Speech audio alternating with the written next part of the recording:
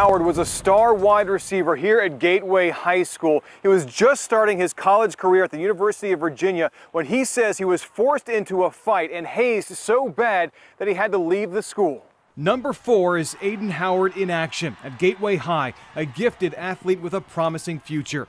Randy Harper has known Howard's family for years. Got a scholarship. Schools were courting him from all over the country, and they finally settled on UVA. But when Pitt played at UVA last weekend, Howard was not on the Cavaliers' sideline. Instead, he'd filed a federal lawsuit against the university, claiming other Virginia players bullied and hazed him because, quote, they perceived him to be soft and not manly like other student athletes in the football program.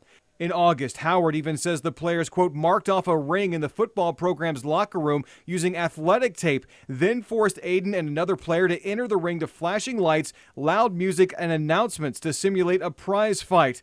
The suit claims 105 people watched that fight, including a graduate assistant who yelled no phones to the other players so they couldn't record it. The lawsuit claims the fight left Howard with a concussion and a broken orbital bone. He had surgery for it late last month. His lawyer says he might not be able to play football again. Howard left UVA. He's now at Robert Morris University. Harper hopes they can resolve this ugly incident quickly. He's one of the most wonderful kids I've ever met. He's soft-spoken. He's hardworking.